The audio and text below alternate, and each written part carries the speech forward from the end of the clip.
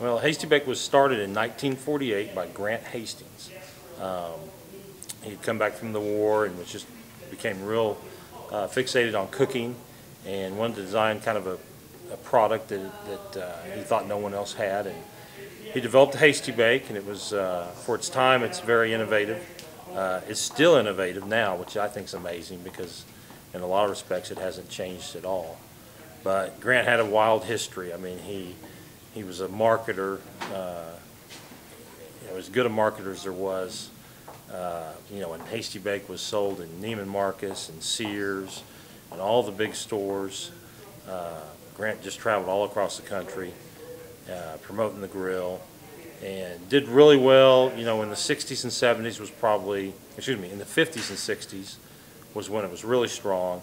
But unfortunately about the 70s when the gas grill came out, that became popular and charcoal sales started to fade away. And so finally in about 1980, 84, I believe, Grant finally sold it. There'd been a big fire in 1980.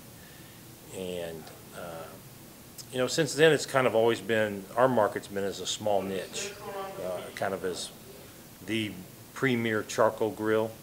And that's kind of how it's been marketed since then. There's not a lot of charcoal grills on the market, so we've been lucky.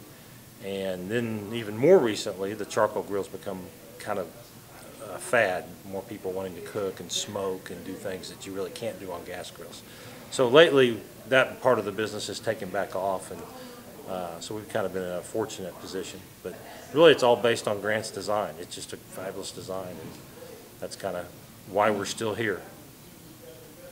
Well, the manufacturing, we brought all that in-house about 5 years ago. We used to farm out most of the sheet metal work, but essentially what we do is we take the raw material, the sheets. Most of our stuff is 18 gauge or 12 gauge stainless or cold rolled, and we cut them on our laser, and that cuts out the flat pattern.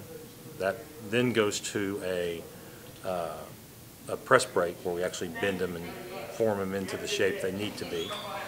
From there, most of the parts go to spot welding, which is where we basically are welding the componentries together to make the base or make the hood. There's some other processes where we do some MIG welding and other things like that. But if it's stainless, it goes straight to the assembly bay.